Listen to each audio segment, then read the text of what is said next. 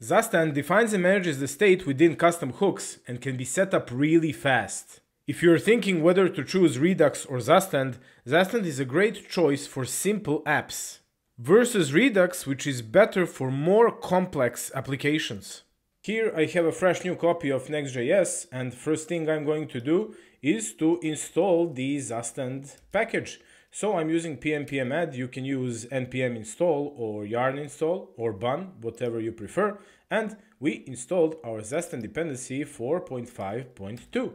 And now we are going to create inside of our app directory a new directory called stores.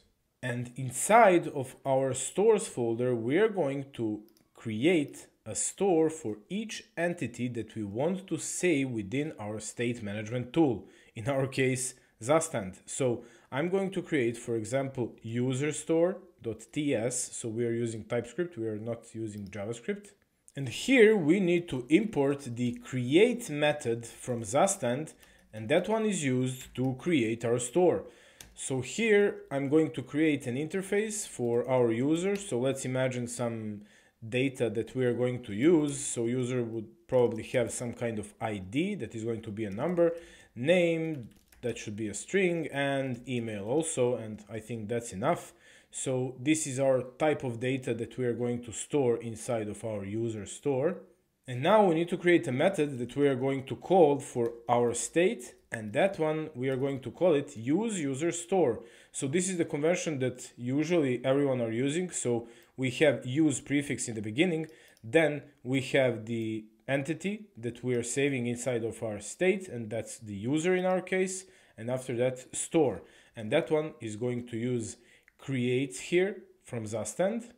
And that one is going to be a function where we are going to put a setter like this, and inside we need our callable user state. So that one can be null in the beginning because let's say our user is not logged in yet. Next thing we need is the update method that we are going to call in order to update our current state user.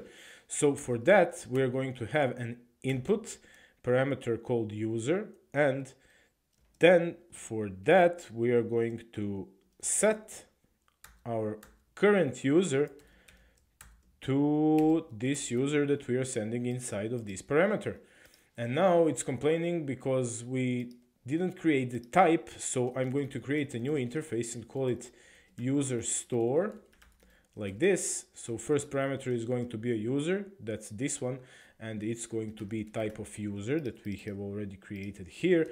And the other one is going to be update, where we are going to send the user with the type of user again. And that one is just going to be a void simple function. And we're going to put that new interface here. So now it should be good. We have complaining here, yeah, about the null. So we're just going to put here that our user can be null also. And now everything looks fine, except we just need to export our use user store. And now it's actually callable from our page. Let's go now to our page, and there we are going to call our user. So we are going to use the structuring for this one from our use user store, and it's imported automatically here. And as you can see, it only works in client components. So I'm going to put use client. This is because we are using Next.js, and now we don't have any errors, and here we can display actually our current user. So I'm going to put here json.stringify, and our current user is null. So that one is good because our default value here, as we put it here, is null. So let's create the update function and call it here and create some mock user and update our user. So let's quickly here create one button. We're going to call it update user, and inside we're going to call a function handle update user, and we are going to create a method for that. So handle update user, it's going to be an array function, and inside we are going to create a new user. So let's just create some mocks. So we need an ID, we need a name, it can be OrcDev, and we need an email. It can be just orc@example.com. So that one should be a valid user for us. And then here we need to call our update. So here it is. And we're just going to say update user. That's it. So now when we hit update here, it should change it from null to this OrcDev user. Let's test it out. Click. That's it. It's updating our state, and our current user inside of our Zustand State Management is actually this one. It's not null anymore. And that's it. We have successfully implemented Zustand State Management tool.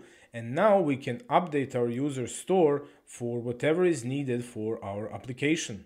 And here inside of your store, you can determine here the default value of your state. So it doesn't need to be null. You can even call here something from your API and just put that value for your starting state point. I hope you like this one, warriors. Join the Horde and subscribe for more.